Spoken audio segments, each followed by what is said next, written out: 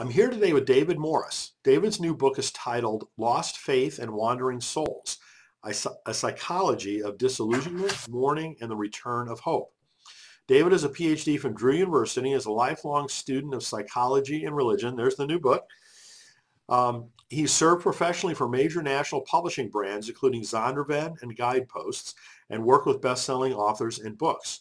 He's the publisher of Lake Drive Books and a literary agent at Eponymous Consulting, two innovative ventures working together to specialize in authors and books that help people heal, grow, and discover. He lives with his wife in Grand Rapids, Michigan, and they have two daughters.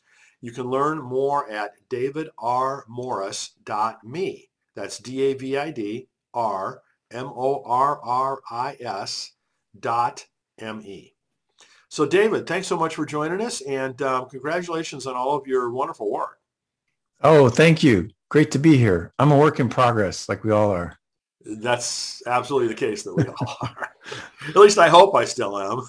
Yeah, absolutely. Yeah. No, it's great to be here. Thanks for the work that you do. And there's so much that everything you do, Brian, that you're offering to writers and thinkers and spiritual folk of all kinds. So it's awesome. Well, thank you. I appreciate that. And, just try to do my best to make a little difference, a little positive change in the world. So, yeah. But anyway, I want to talk about you. Before we get into your books and your new businesses, could you tell people about your background? Because, you just got an outstanding track record there. Oh, yeah. Thank you. I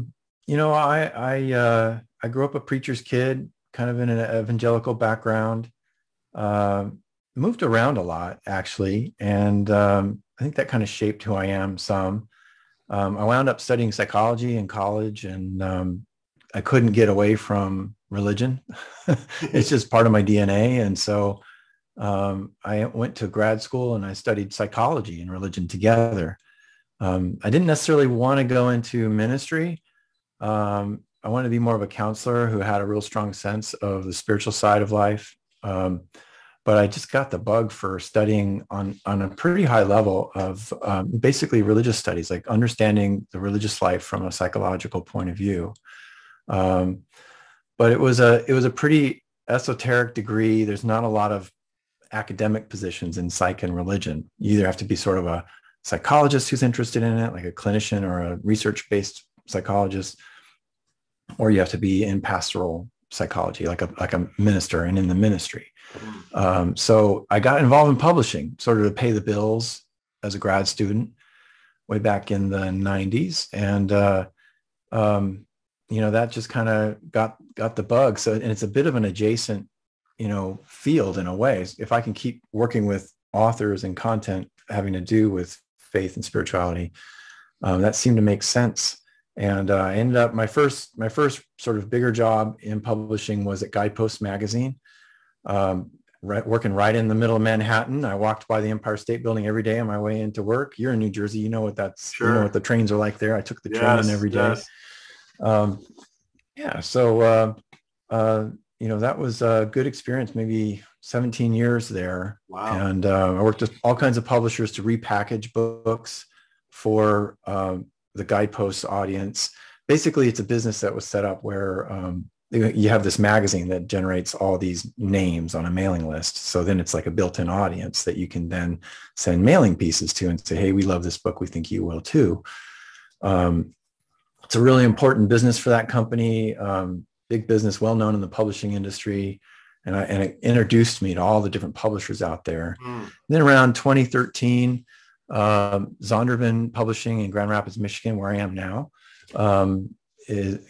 came seeking to see if I'd be interested in being their nonfiction publisher. So I went from being kind of a repackager and editor of devotionals and story collections to and fiction to working with a big budget publishing program, pretty well-known author personalities, literary agents, big offers, and really just seeing how the publishing business has changed, and all the while kind of keeping a thread too to to my background and who I am as a person. You know, we all bring who we are to our work. And, you know, I always thought that, you know, I could use some of my higher learning and to give me a sense of perspective on what I do, to inform what I do. And I think if you talk to some of the people that I've worked with over the past, they'll be like, yeah, that David Morris, yeah, he thinks a little bit too much, but he's really smart. I believe that. No I don't know how smart I am, but I mean, you know, definitely think too much. So now you've got your own businesses, which is great. Lake Drive Books, you know, which is a publishing house, and Eponymous Consulting, which is more of a literary agency. Can you tell folks about those? Right. Well, somewhere along the line, as I started out on my own, I realized I really wanted to work with people who are in that growing world of those who are disaffected from their faith, disillusioned, disenfranchised. You know, oftentimes today they're described as the nuns, meaning N-O-N-E-S. They're not. They say they don't have a religious affiliation. You know, or a popular word right now too is they're going through faith deconstruction.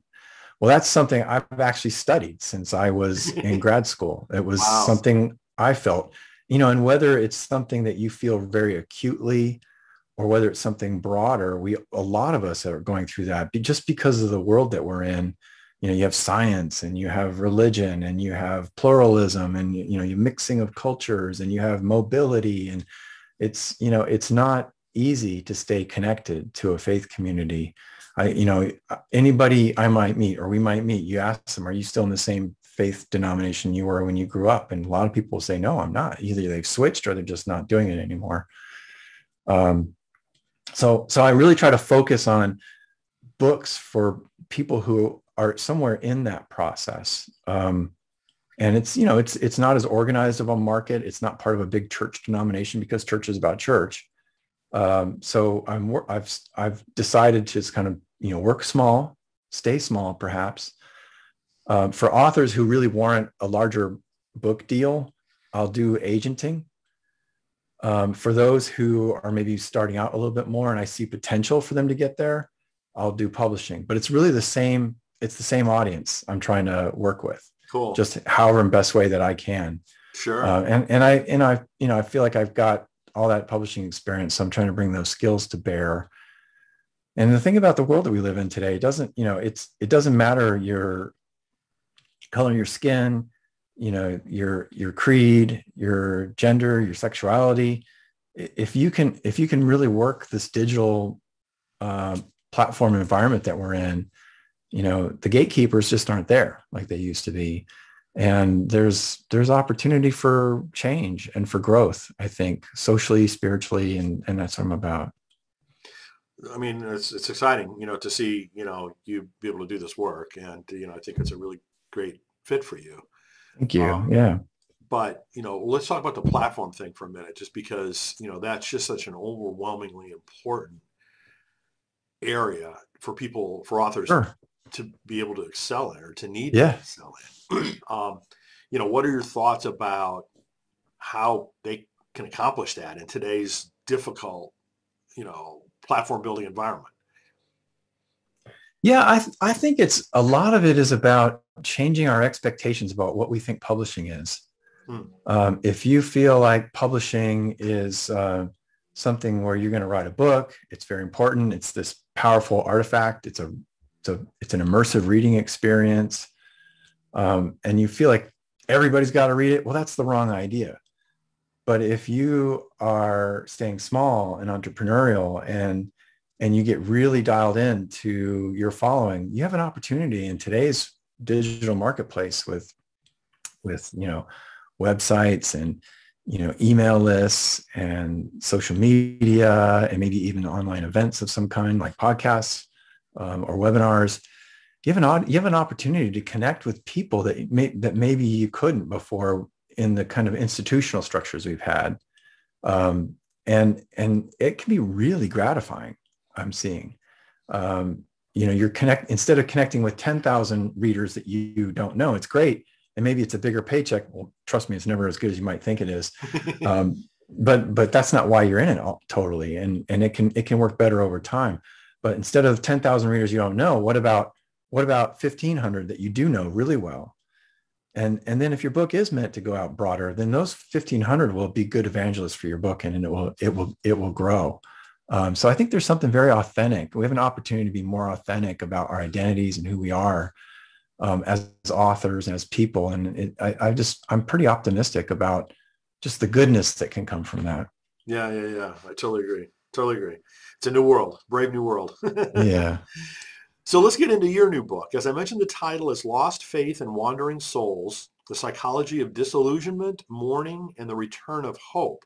Yeah. So what led you to write a book about that? Yeah. I mean, I would just start with my personal story. I felt a lot of dislocation myself. I mean, that's probably a really good word for me. I mean, I was born in Indiana, grew up in Southern California, Northern Virginia, spent a lot of my adult life in New Jersey, actually.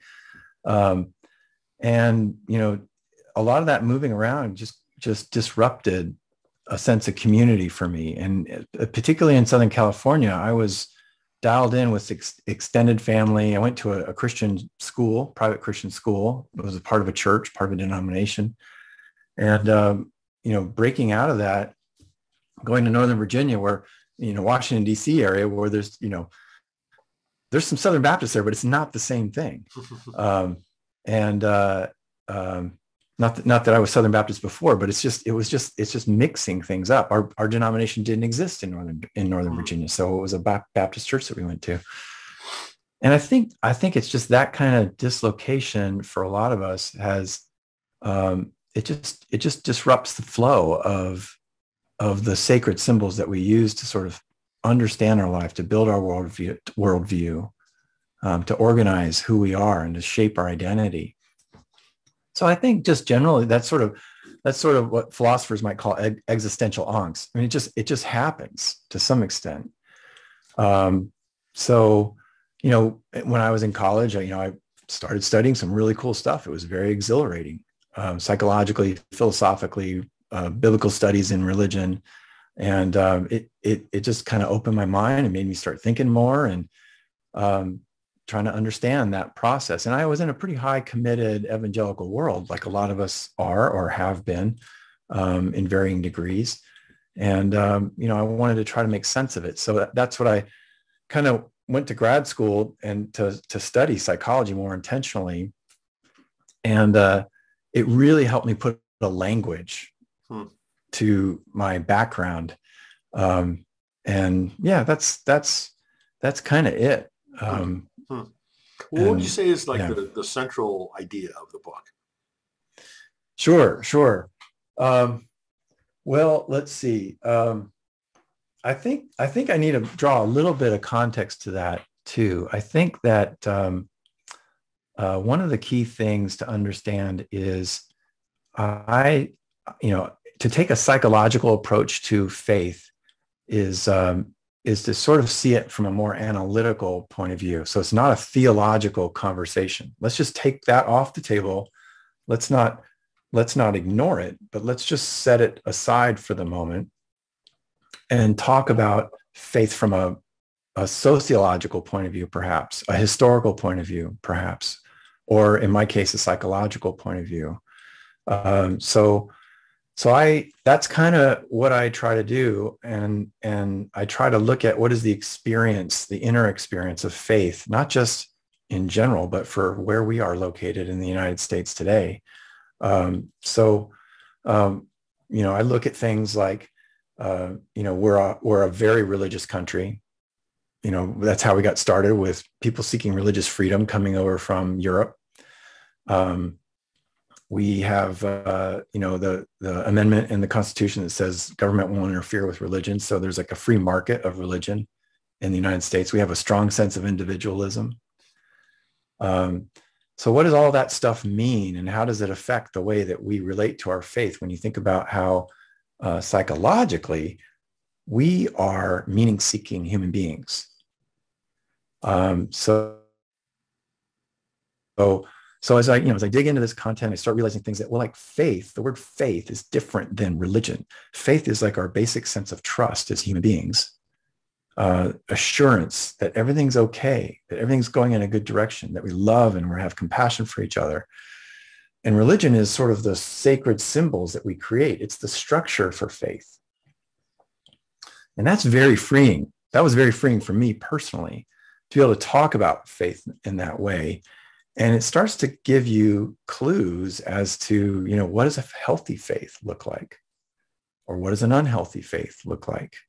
And all of us could probably name examples where we see both.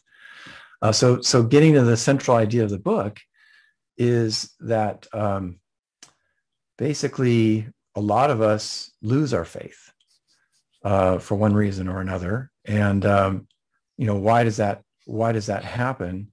And what do we do to get through that experience? So I basically dive into some psychological theorists after kind of setting the landscape like I did just a moment ago. And I particularly focus on psychoanalysis, which is in this case, it's Sigmund Freud. It's some of his theory about mourning, about what we go through when we deal with loss.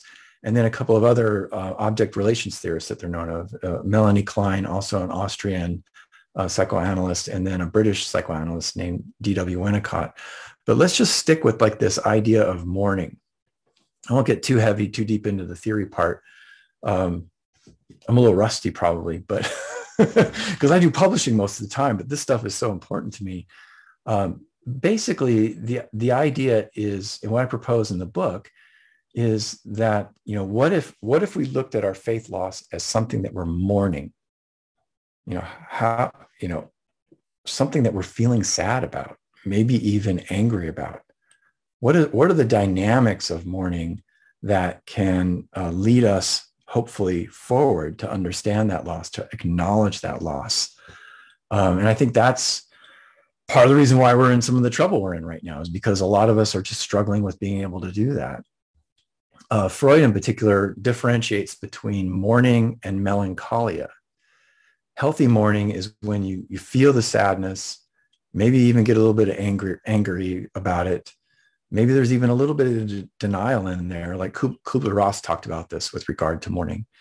But eventually all that energy and that feeling of that sadness, you go and you find other people and other things to invest yourself into. And you begin to see a brighter world. You begin to feel love again, eventually over time. Whereas in melancholia, you tend to interject those feelings onto yourself. You maybe even unconsciously blame yourself for the loss. You stay angry. You deny and you refuse that a loss ever happened. And psychologically speaking, psychoanalytically speaking, Freud calls that the ideal object. You create this object in your head of, here's the way things are supposed to be. And you tend to rage and get angry. And you might even pick on some people. And that leads you to just continuing to deny this loss. So I mean, that's how I even look at things politically right now in this very contentious time right now. We have a lot of acting out going on. There's a lot of heresy hunting going on in the religious space. I don't know if you've noticed that, but if someone writes a historical book about a lot of masculinity going on in evangelical Christianity, and it's strictly a historical survey, that author is getting accused for attacking God, for making theological statements. And it's like, that's not what she's doing. And it's, oh my goodness, it's just like, why are you so angry about this person who writes this really fascinating book that's just very illuminating? Well, it's threatening to their identity. It's threatening to their beliefs. Right. It's threatening to their whole internal or external system, and so people don't Right. have to be threatened about things like that. Particularly when they're entrenched in such a world of their own certainty. Right.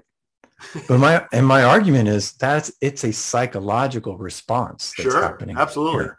Absolutely. It's not, and it is about power, and it is about politics, and it is about race, and it is about sexuality, and it is about women. No question. But it is a psychological response. And I'm sorry? No, I said no question. No question. Yeah. Yeah. And part of what's so cool about, my studies in psychoanalysis, psychoanalytic theory, is it's about making the unconscious conscious. Hmm. There's so many experiences and ideas. This is what, in one sense, this is kind of what a lot of the conversation about trauma is about right now. There is so much experience in your nervous system, in your body, from growing up. It's like a multitude of experience. That's why human beings are so mysterious and beautiful too. I actually found God in psychology. Hmm. When you study human beings, you start to realize how wonderful and amazing they are, and how many things influence their lives: history, personal temperament, family upbringing, local culture. It's to really understand someone is a big job, and because they're a beautiful thing. So I kind of lost my train of thought. Oh yeah. So if you bring, so there's so much memory there. And A when lot you of times it's lose, hidden, right? I mean, it's not conscious, as you said, and you bring it out, yeah, become conscious is, I think, what you're getting at. yeah. I think When it's you, important, really important. right, right. And when you lose something like a faith, that's like losing an ideal. And it's almost harder to mourn that than it is. Hmm. In one sense, it's harder to mourn than it is to mourn someone close to you that you lose, like a real person.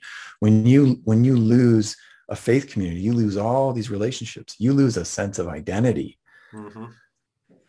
Freud called it mourning a very painstaking process. Hmm. And so I'm one of the people who say, hold that and lean into it. You got to create a safe space. You got to create distance from it, but it is a part of who you are. I'm reading a book right now by an author I'm considering for my imprint, who went through a lot of sexual trauma, and that's with you for life, and it shapes who you are.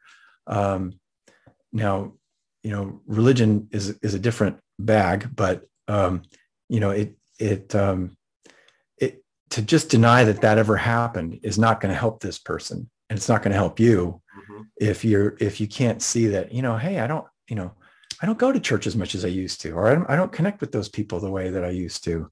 What's going on? How do I find community? That's one of the biggest questions that's going on right now, I think, among the disenfranchised, is where do I now find community? Mm-hmm. I feel so alone. There's a lot that you hear that phrase quite a bit. And I'm just trying to, with the book, trying to bring in just this sense of pay attention to those feelings, pay attention to what's going on. Wow. So what would you say would be like the single most helpful thing you discovered in your work that can help people find hope and move forward beyond the disillusionment and unconnectedness? Yeah, yeah. I think some of the things that I noticed in my book as I studied, what I did is I put a few spiritual memoirs on the couch. We were just talking about Diana Butler Bass. I don't know if you noticed, but she's in there as well. And this was years ago when I was, when I first started working on this, and I worked on her memoir, Strength for the Journey, which is really good. I highly recommend it. And her other books too. But I kind of discovered, first off, it takes a long time, and people write books about this. I have a whole collection of spiritual memoirs on losing faith, and there's still more coming out. And so people need to write about it. You need to tell your story. You need to talk about it, because that's part of the mourning process. And I think mainly the number one thing is to not deny what happened, to feel that sadness, to lean into that anger. There's a lot of people who want to dismiss this conversation and dismiss those feelings. I'm working with another author right now. She has a book coming out on the grief process. Actually, she's a bereavement counselor, and her book is titled "Faith Doesn't Erase Grief." Don't let religious people tell you can't grieve, especially if what you're doing is mourning a faith community that you no longer belong to. Feel some of that difficult stuff. Try to hold gently your sense of disconnection, because in that you're going to then, as you acknowledge it, it will then help you turn your face towards something that you can reconnect with in a new way. But if you're just hiding, if you're angry, or if you're afraid, you won't be able to go through that psychological journey, is kind of what I'm saying. Yeah. Does that make sense? Yeah. So, kind of stepping back a little bit on a broader perspective, from a psychological perspective, where do you see religion headed in the United States? Yeah, I think about this a lot. I even think about it as maybe another book topic. But this is going to sound a little strange to some, but sometimes I kind of wonder if we just need to be less religious in the United States. Like, give yourself a break. Give yourself a break. I was in a small group Bible study, like a lot of us have been one time or another, or still are. And, I can take sometimes a little bit of a biblical studies sort of, very analytical approach to sacred scripture. It's a historical document as much as it is a document of faith. It's both. And it's very rich as a historical document. There's a lot to uncover there. It's really fascinating. Textual criticism is amazing. But this person, kind of expressed some thoughts about this. And then someone told me, well, we were always taught that what this passage means is X, Y, and Z. And I was just like, okay, but you just totally miss where I'm trying to say here and where I'm coming from. And it just, after a while, I kind of thought, what would be very healthy for that person? Just stop reading the Bible for a year. See what happens. See what happens if you did that for a year. It might actually open your eyes to a lot of things. I will say that, my wife and I, since the pandemic hit, we haven't gone back to church, and we're not sure we want to go back to where we were. And we're still kind of figuring that out. And I haven't been as up on my Bible reading, but when I do open the Bible, I'm like, wow, I'm seeing things now that I've kind of like distanced myself from a lot of the, assumptions built around how you're supposed to understand your sacred symbols. I'm enjoying the reading of the Bible more because I took a break. That's very cool. I forgot so where's religion going? I think to me, that's what I think about is, there's this worry that we're going to become secular like Europe. But I wonder if there's a lot of layers to that worry, I think. And, one of the things that folks in Europe have, by and large, they've got like the weight of history there. They can go walking through a town and the buildings are like hundreds of years old, if not millennia. We're a much more individualistic, lack of community and cohesion. I'm planning a trip to Europe, and I'm just studying up on my German. And someone mentioned it was a YouTube video, learn about language, right? And they mentioned how in Germany on Sundays, you're really not supposed to do any work. And it's not a religious thing necessarily. It's more of a workers' rights kind of thing. It's just this culture of rest, but it's not overlaid with a lot of religious verbiage. Maybe some of it's in there, and I just said, that's really fascinating. Why don't we have that approach in America? And I just wonder sometimes if we can still be Christian or whatever faith might be, and not be as, not be as so tightly wound around it. And maybe if that was the case, there'd be more compassion. There'd be more community. There'd be more, help for the poor. There'd be less isolation and less loneliness. I think those things are connected. Absolutely. And I'm pondering it, and I'm wondering. Totally. And I do, and obviously too, we're more pluralistic in the United States.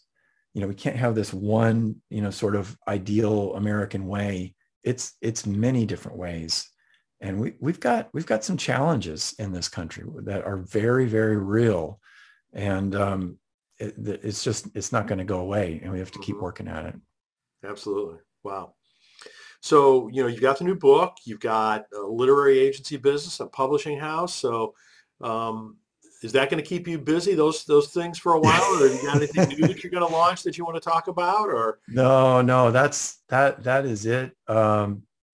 Thank you. I would encourage people to go check out the imprint. It's called Lake Drive Books. It's at lakedrivebooks.com. And I say that because there's some amazing authors there. I've signed 6 authors, a couple more on the way. I'm including my book in there. I didn't want to practice on my authors, so I'm practicing on myself, and learning a lot of things. I have a lot of publishing experience, but I'm learning a ton right now, and I am very, very busy. And I'm definitely trying to help agent authors who are in this space, but who really have bigger platforms and can create impact. I want to help them do that. But yeah, follow the authors that are on lakedrivebooks.com. There's some really cool stuff coming there.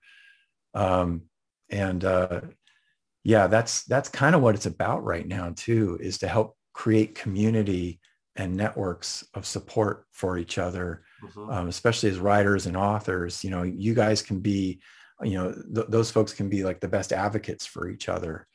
And yeah, it's exciting. It's exciting work. I've had people reach out to me about the imprint, like, how can I work with you? This is awesome. Good. And that's so gratifying. Yeah. I was just remarking to a colleague this morning, I need to find more authors so I can get more freelancers involved. And, but it takes wherewithal. It takes book sales. It takes dollars. You can't have ministry without money and that kind of thing. So I'm building it from the ground up, and it's very exciting. Yeah. It takes time to build the momentum and build awareness of things like what you're doing. So, it's not an overnight thing. It's a slog. It's a long, journey. Yeah. Thank you. You would know. I appreciate that. Yeah. Well, I mean, that's the way I felt, in what I've done so far. It's a marathon. It's not a sprint. Yeah. Yeah. Well said. So again, Lake Drive Books, eponymous consulting, and the new book is Lost Faith and Wandering Souls. You can learn about all of that at davidrmorris.me. So David, thanks again for joining us. Stay in touch. Let us know how things go. Thanks so much, Brian. I really appreciate it. Take care.